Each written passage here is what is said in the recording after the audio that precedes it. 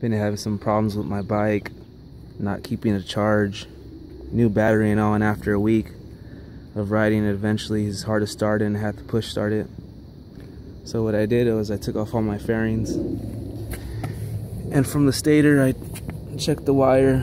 I unplugged this and I got a multimeter and I checked it in AC current and revved it up about 5,000 RPMs, and it was only producing about, I think, like 30 volts. It should be at 50. So I'm already assuming that my stator is gone. Plus I noticed, I'm guessing the real whole culprit to this whole problem was, I was checking over my wiring harness and you can't really tell, but, or let's see. Well, I happened to notice that this black piece covering was, it was all covered with black tape, whatever, from the factory. And I noticed that these wires right here were all, there was about 5 of them, and they're all showing metal. So they must have shorted out right there, which probably caused my stator to short out, I'm guessing. So I'm taking it to the dealership. They're probably gonna put a new stator.